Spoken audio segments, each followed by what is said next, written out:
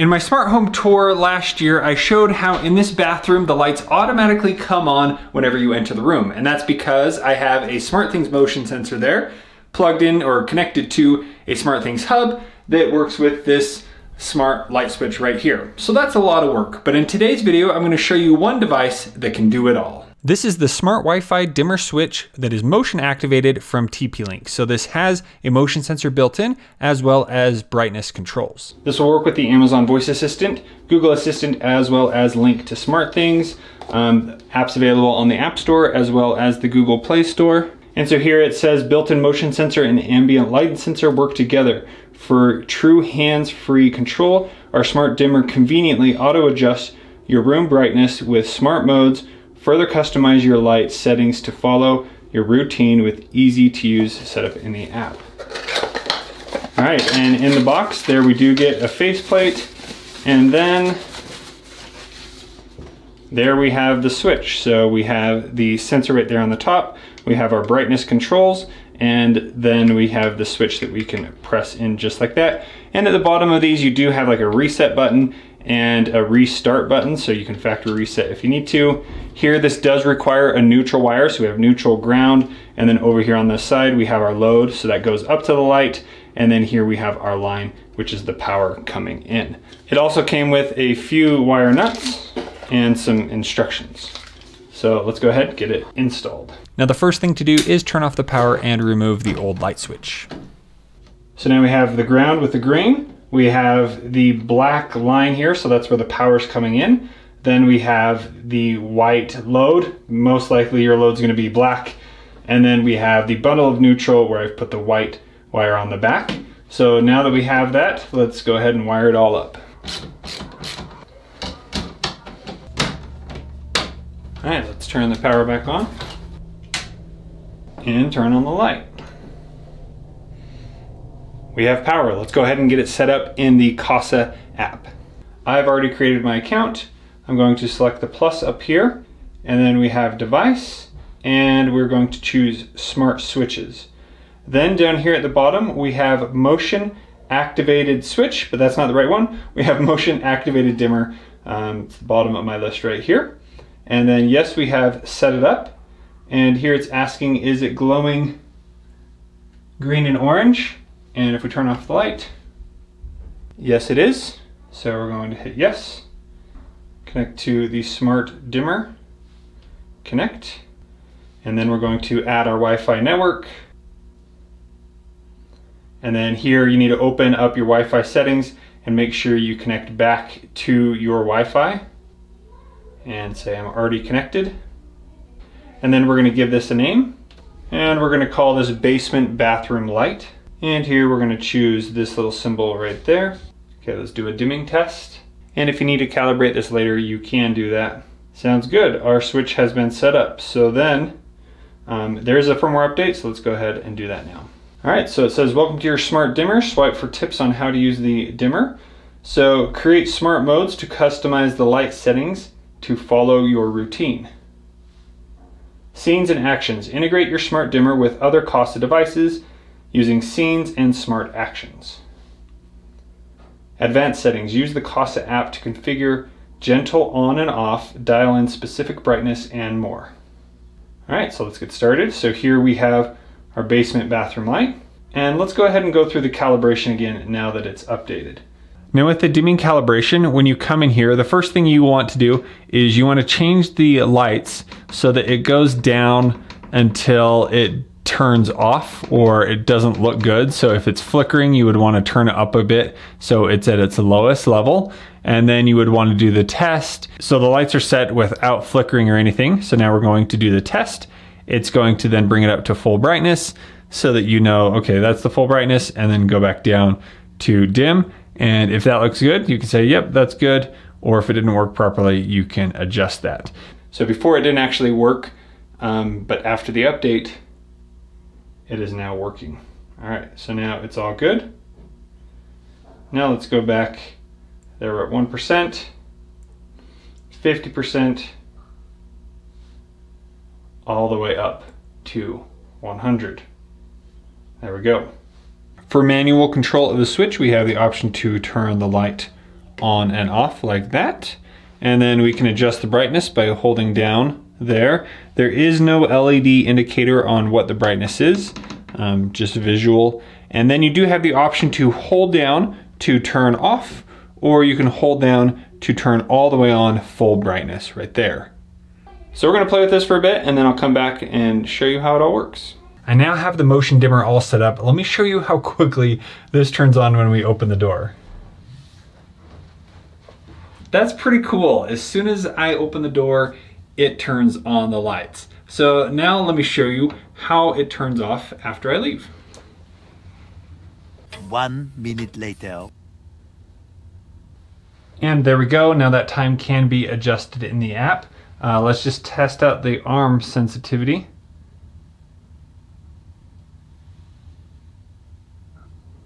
Pretty good. So now let me walk you through all the adjustments that you can make in the app. Now this switch can do some really awesome stuff, and it's really cool because you don't need the hub.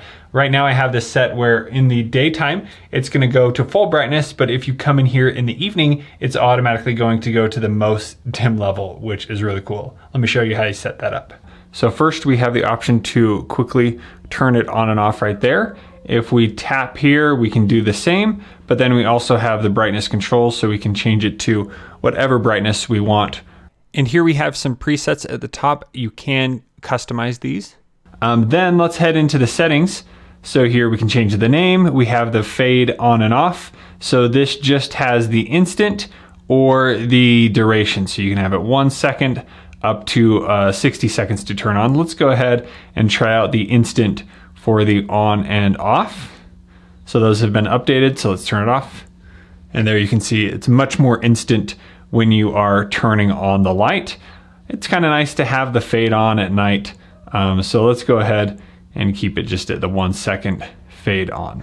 Okay, next we have manual buffer. So the manual buffer is how long before the motion sensor is going to reactivate after you turn on the light. So this actually works really well. So if I turned off the light right now, within 5 seconds, it would then be able to detect motion again. So 1, 2, 3, 4, 5, there you go. It saw the motion already. If you wanted a little more buffer, I think I had it like 15 seconds, then it may not turn on as much as you want. And then you have up to 60 seconds of buffer if you want. So if you turned off the light and walked right back in, it wouldn't turn on, but it'd just take a few seconds. If you wanted it to not turn on for 60 seconds, you do have that option.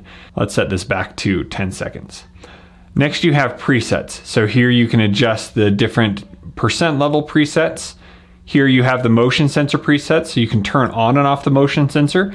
You can also change from far range, mid range, or close range. I like the far range. Let's go ahead and do a more thorough test of that. Okay, this is the quick sensitivity level.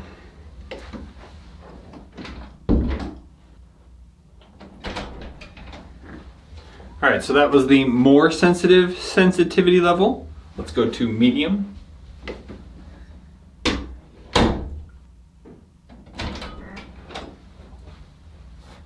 That worked great, and now let's go to the least sensitive.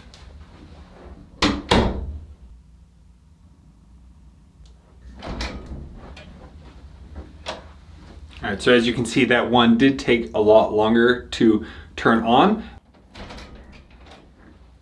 All right, so that was the more sensitive sensitivity level. A lot longer. Let's go to medium. Next, we have the ambient light sensor. The ambient light sensor works as one of the triggers for smart mode. It turns the lights on when your ambient setting is reached and motion is detected. So here it's saying that the ambient is detected by the smart dimmer, which is a reference for you to adjust the preset variable values.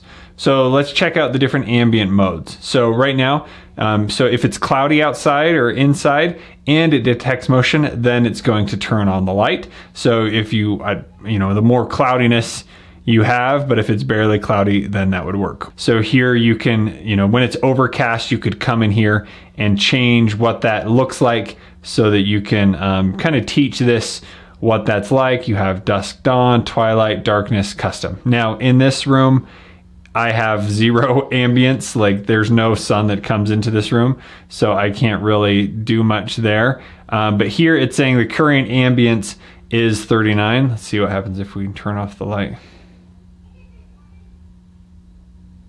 Okay, so now it's down to 5. So you can kind of play with this to see what is going to work on these different presets and test that out, but I can't really do that here in this room. And then we do have the option to turn off the LED light. So when the lights are off, you can see that little light right here. And if I wanted to, I can turn that off so you no longer see the light. And then down here you have sort of tutorials, device info, and then you can adjust the dimming calibration if you need to. Now let's talk about the smart controls, which I think are just so cool to have here. So I've already set these up. And so what we have here is we have 2 different rules that I have created. So the first rule is 7:30 to 9:15. So during the day, when motion is detected, it's going to turn on 100% brightness. And then the light will automatically turn off when no motion is detected for 1 minute. So I could have it where you have to manually turn it off, or I can set a certain amount of time. So we're just going to keep it at the, let's do 30-second mark.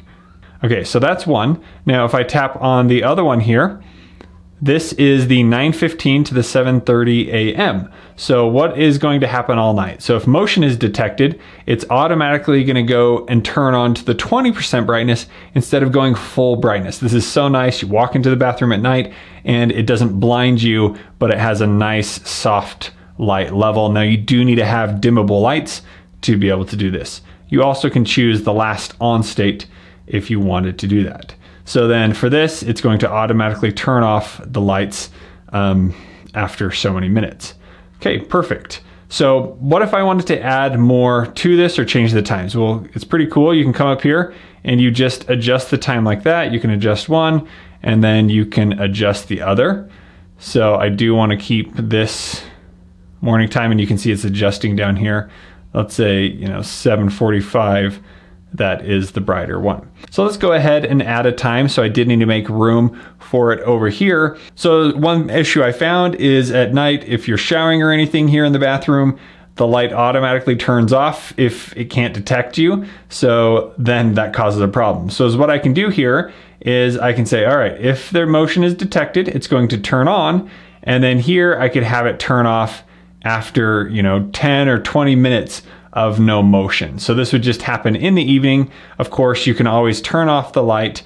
And if it's left on, that means it's only going to be left on for 10 minutes. But I really like how I have this option to really make this a super smart light, with being able to change the brightness in the evening, or being able to turn on longer when we need it, or shorter, and so on. So lots of cool options here with this smart control. So we're going to go ahead and save that. And, if it doesn't work out, the kids will definitely let me know.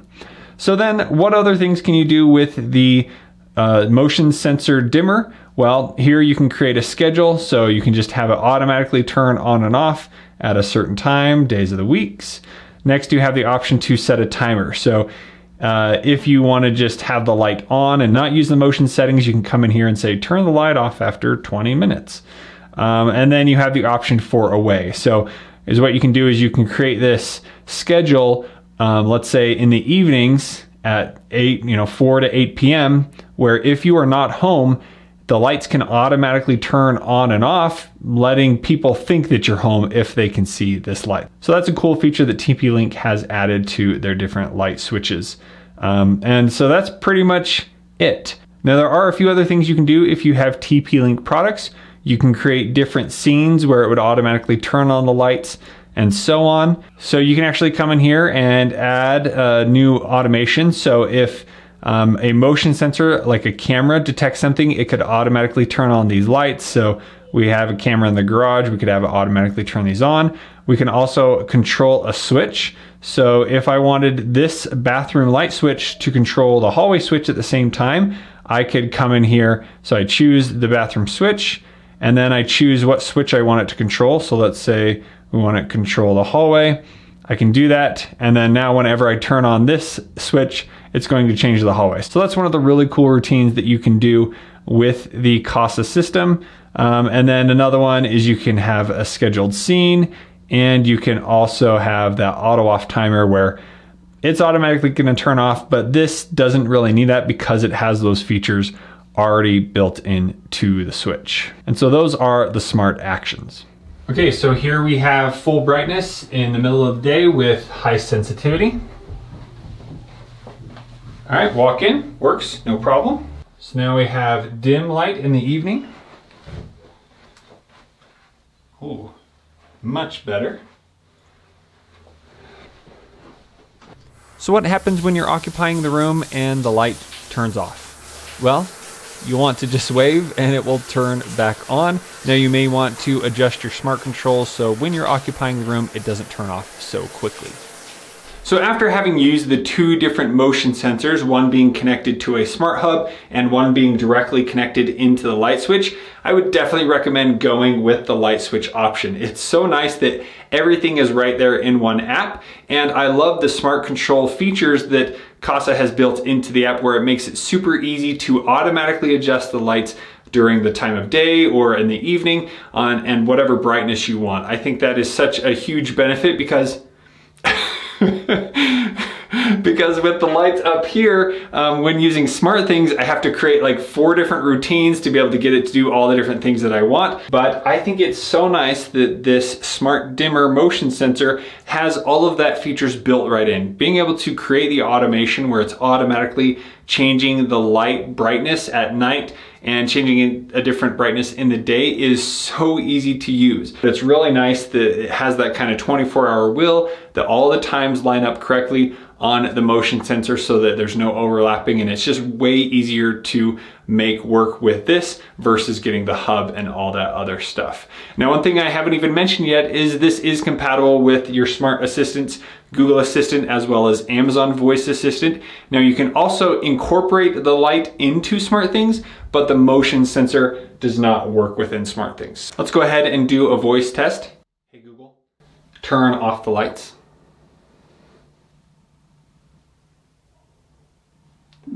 Hey Google, set the lights to 50%.